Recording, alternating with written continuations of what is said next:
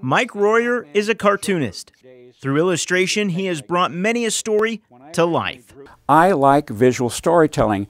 When it comes to reading books, I'm slower than most people because I storyboard every page as I'm reading a book and seeing how it would look on the page as drawing or on the movie screen. He's worked with the best. Before a 2-decade career with Disney, he helped ink out comics with the legendary Jack Kirby.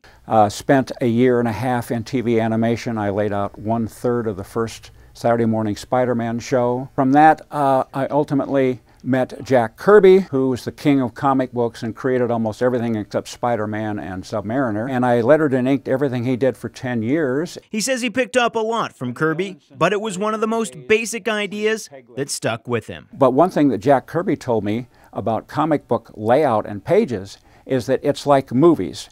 The movie screen never changes. It's what goes on inside it. I know some artists who there isn't anything they can't draw, but they have trouble telling story because they're so involved in doing beautiful artwork.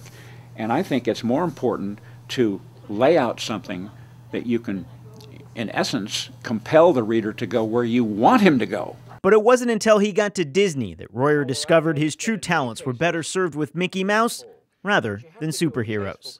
When I was young, I envisioned myself doing superheroes or larger-than-life heroes like Tarzan and Flash Gordon. But when I went to work at Disney, I discovered that my real bag was funny animals. And thus Mickey Mouse's adventures came to life in a comic book. I could tell interesting stories and do non-typical things that were not perhaps traditional for funny animal comics.